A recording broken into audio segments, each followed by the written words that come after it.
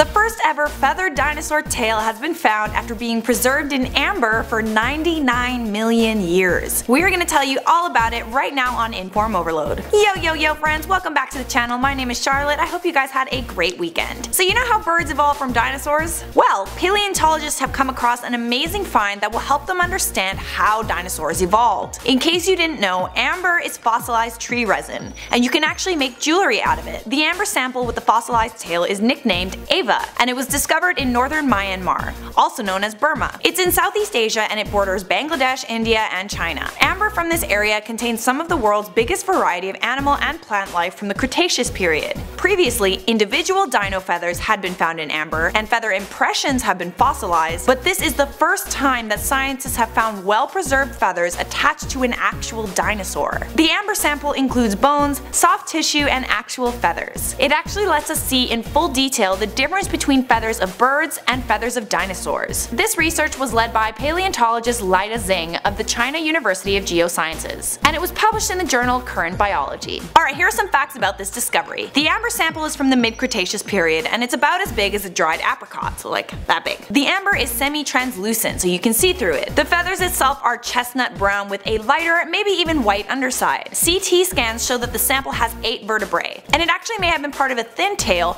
made up of 25 vertebrae. So I bet you're wondering, if this dinosaur had feathers, does that mean it could fly? Well, I mean, just because something has feathers, that doesn't mean it can fly. But even so, this tail did not belong to a flying dinosaur. It appears that the feathers are mostly just ornamental, because the way they are arranged on the tail does not suggest they are used for flight. The feathers are relatively flexible and open on this tail, whereas if they were feathers for flight, they would have well-defined central shafts, branches, sub-branches, and hooks so that the feathers could move as a single unit, kinda like a plane wing. Something else that's really exciting, the study revealed the presence of ferrous iron, which is actually a decomposition product of the blood hemoglobin that was once a part of the dinosaur's soft tissue. But the mines in the Hookawing Valley are owned by the Kachin Independence Army, so getting permission to go there to recover these fossils is difficult, even for scientists. It is the hope that once the conflict between the Myanmar government and the Kachin Army ends, which is supposed to be soon, more scientific access will be granted, and hopefully more amazing discoveries like this one will be found. Alrighty, that is all for the news portion of this video. I'll now respond to some comments from previous videos. A Cold Summer Production said,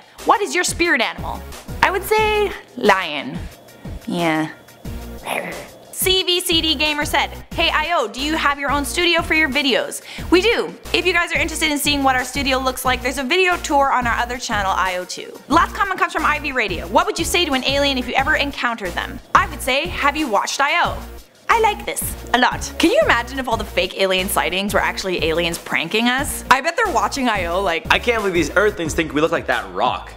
Dude, you do look like that rock. I had that statue made to look like you. Okay guys, I hope you found that video informative. I will see you all in the next one.